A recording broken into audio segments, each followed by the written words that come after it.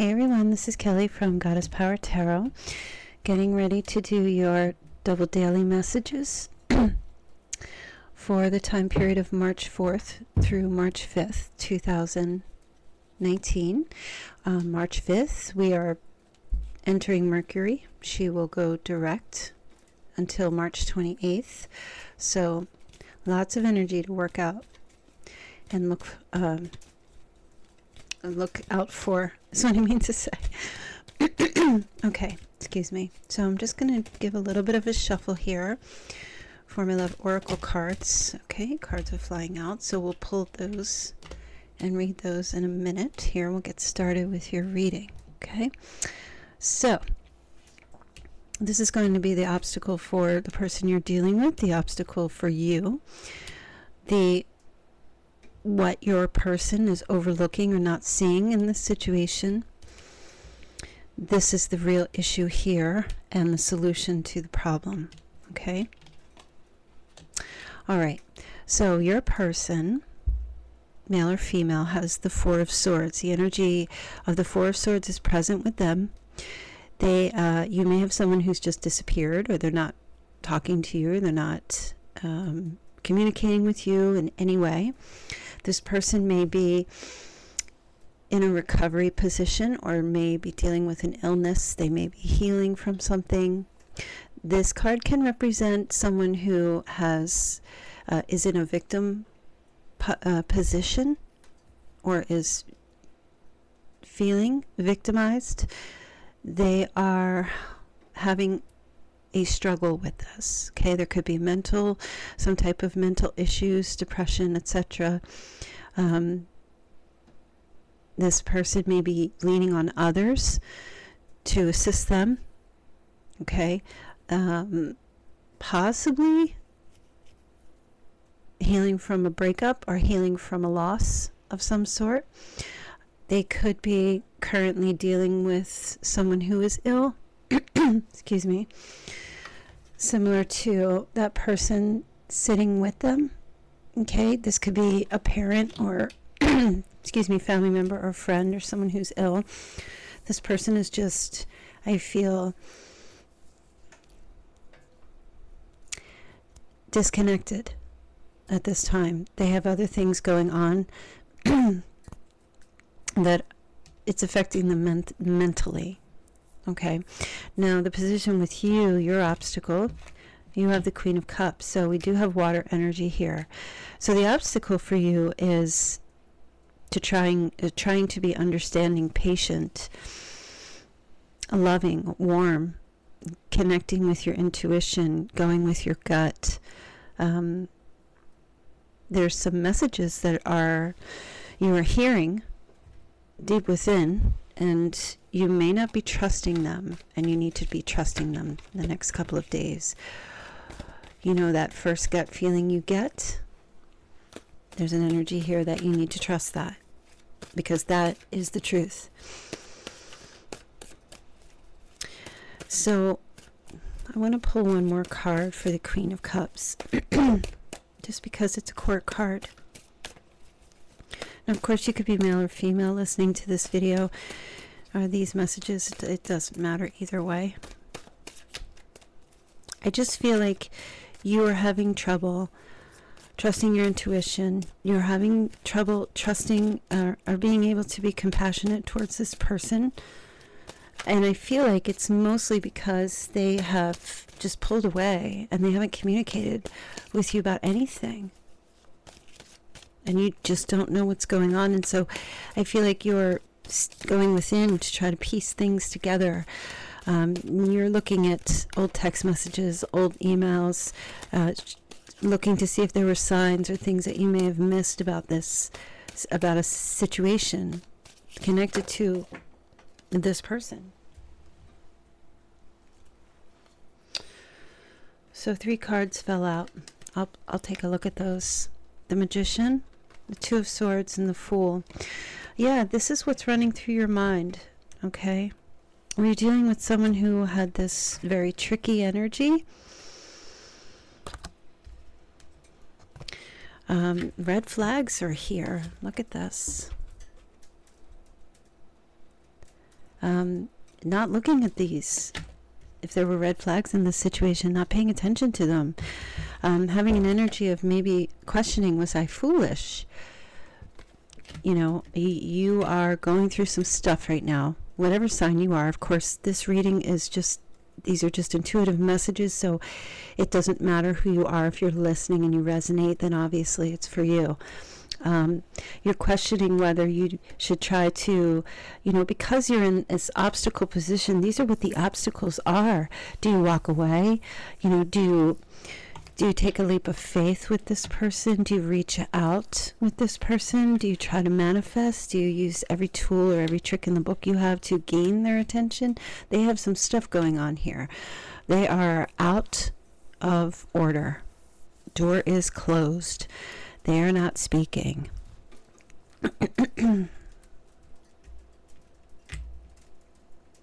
So what your person is not seeing right now is the devil energy. So here we're looking at Capricorn. We're looking at Aries, Gemini. We're looking at Aquarius. Now, if that resonates for you, great. There's water energy too. If it doesn't, don't worry about it. Just listen to the overall message. The devil energy comes across as this is, I feel like, driving this train. The devil represents deception, lies, trickery, being in the pits of hell. The devil represents that sheep, or that wolf in sheep's clothing energy, that the master manipulator, someone who is suffering from some type of an addiction. This person that you are dealing with is definitely passing through either the dark night of the soul, or your person is trying to heal from this. They're seeing things about themselves. They're seeing, or they're not seeing it, because it's in the position of they're overlooking this. They're actually not seeing that this devil energy is running their life. And therefore, because of that, it's making them unavailable. Because it's got a hold of them. Okay? And that's why it's difficult for you, for some of you at least, to try to be compassionate and understanding, because there's an energy here of feeling like, I can't do this. You know, you can't control this. You can't be this 1 minute they're available and the next minute they're disappearing, that kind of thing. There could be involvement with a Capricorn as well. That it's in the position of what your person is overlooking. So there could be, I don't know how that's the only message that they're giving me, some involvement with the Capricorn. To what extent, I am not sure. I will pull a clarifying card for that, just to kind of get an idea, since it's a major arcana, and see, maybe they can give me.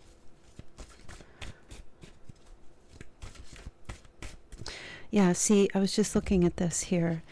The Two of Swords is, you know, going within and trying to make a decision. And it's sitting between the Magician and the Fool. Do you try to manifest and make it work, or do you walk away? That's what your obstacles are. Do you be an enabler to this person's addictions?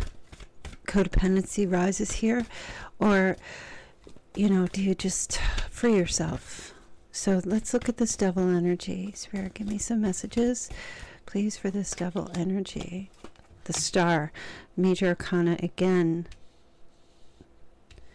Yeah, this person doesn't see the light. They're trapped.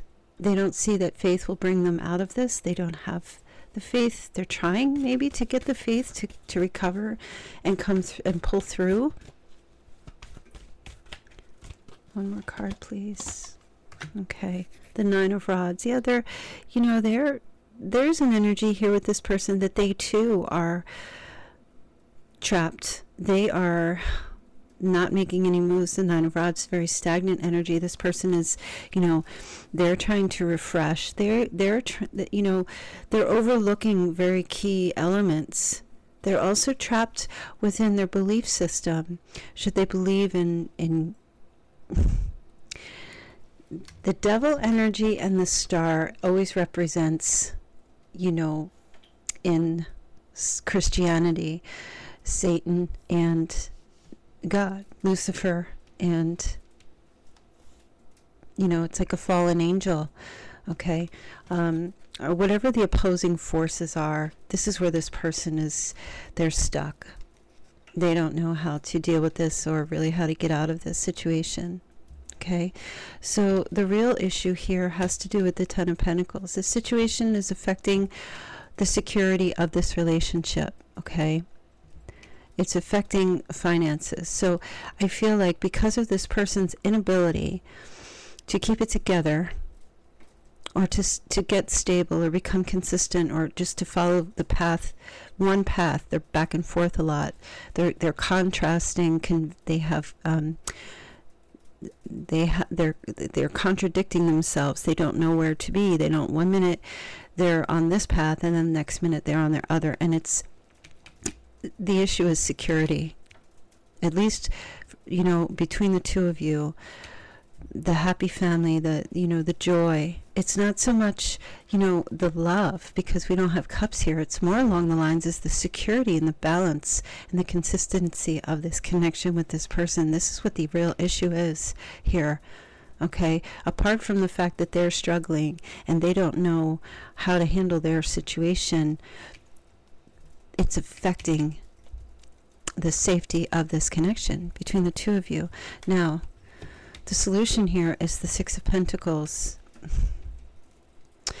I feel, honestly, you need to seek forgiveness. I feel with this particular person, whoever you're dealing with, whatever they're going through,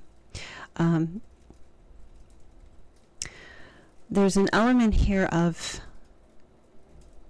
letting it go and forgiving, so that you can get rid of the resentment or the confusion, releasing it, and basically saying to yourself, I can't do anything about this. I have to release that person, this person, whomever they are, to the universe. Let God take care of them. Let the universe take care of it.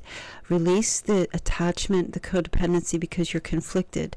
It's not saying for you to end it. It's not saying for you to stay. It's just saying for you to be.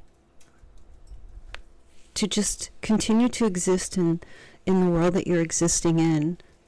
To not be, to not push them away, but to not pull them back in. It's to find that middle ground, and that's balance. And that's what the scales are representing here. Balance. Finding that middle ground for you. Be not for nor against. Because this is a situation that is playing out right now that seems to be on temporary hold. Yes, it's affecting the security of the relationship or whatever it's attached to for you. But you are powerless in this situation. And that's where your conflict is. You definitely are seeing red flags. They are here. You are having trouble trusting to see that. And you are deciding whether you should try to make the situation better. And how do you do that? Or do you walk away? And how do you do that? So the energy is basically, for me, finding that balance and not doing anything, at least for the next couple of days, just leaving it alone. Not pushing, but not pulling. Do you know how to find that center spot, that sweet spot of just being present? Inaction is action. So what do these cards have to say? Only time will tell. When it comes to matters of the heart, there is no right or wrong. Every choice you make expands your understanding of life and love. So, yeah, I just feel like let it go. Leave it be. They have to work through their energy. They have healing or energy work they have to do. They have to find their path. You have to find yours. And the security will come when you find that sweet spot, when you just...